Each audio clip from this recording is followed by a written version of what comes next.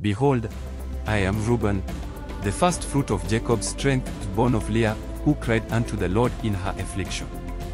Unstable as water, thou shalt not excel, because thou wentest up to thy father's bed, then defiledst thou it.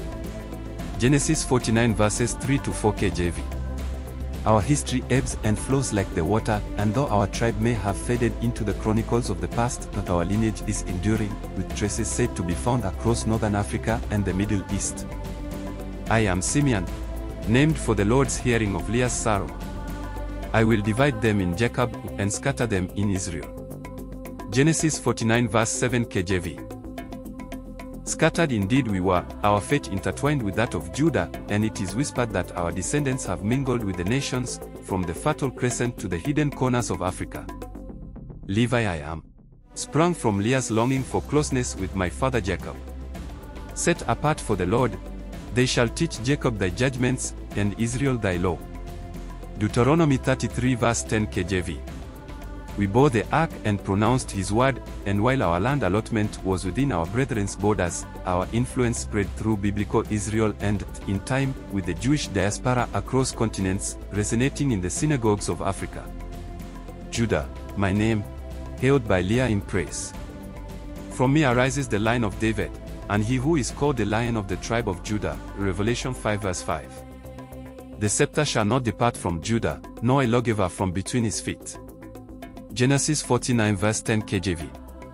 Through the tribulations of exile, our identity remained, flourishing through the Second Temple era to the far reaches of the world, including the Beta Israel of Ethiopia. I am Dan, son of Bilhah, Rachel's maid whom Leah gave to Jacob.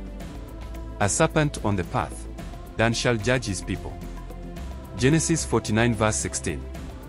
Though our allotment was near the Philistine plain, some recount our steps leading to distant lands, interlacing with the great kingdoms of Africa where judgment and strength found a new dawn. Naphtali, my name, springs from Bilhah's resilience. I was eloquent and swift. Naphtali is a hind let loose. He giveth goodly words. Genesis 49 verse 21. My free spirit has ventured far. The tales of our kin possibly whispered in the highlands and valleys of Africa. I am Gad. My mother was Zilpah, Leah's maid. I rose to be known for might. A troop shall overcome him, but he shall overcome at the last. Genesis 49 verse 19 KJV. The echoes of our valor in battle have resounded through the ages, and though dispersed, the strength of God is chronicled in the histories of peoples across the world, including the great kingdoms of North Africa. I am Asher, conceived by Zilpah, woven into the fabric of Jacob's legacy with threads of joy and plenty. Out of Asher his bread shall be fat, and he shall yield royal dainties. Genesis 49 verse 20 KJV. Like the olive branches that prosper in the soil of our inheritance, so too has our heritage prospered.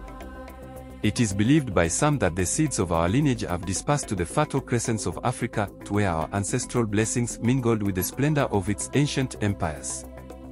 I am Issachar. Leah bore me in a tent of knowledge. Issachar is a strong donkey, lying down between two burdens.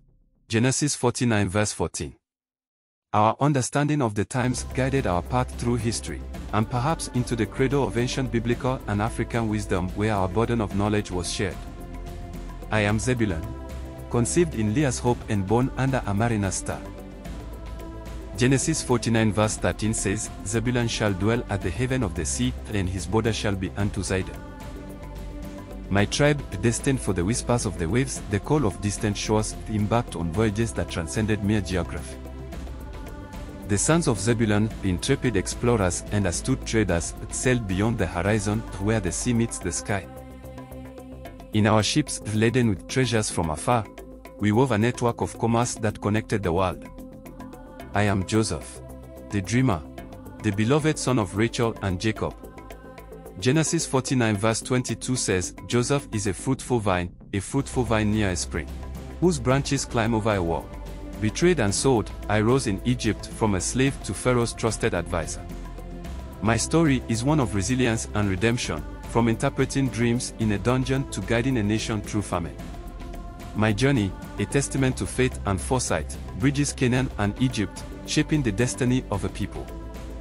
I am Benjamin, the beloved of Rachel, the last of Jacob's sons. Genesis 49 verse 27 KJV says, Benjamin shall raven as a wolf, in the morning he shall devour the prey, and at night he shall divide the spoil. Our tribe, fierce and valiant, may have journeyed far in the aftermath of Jerusalem's fall.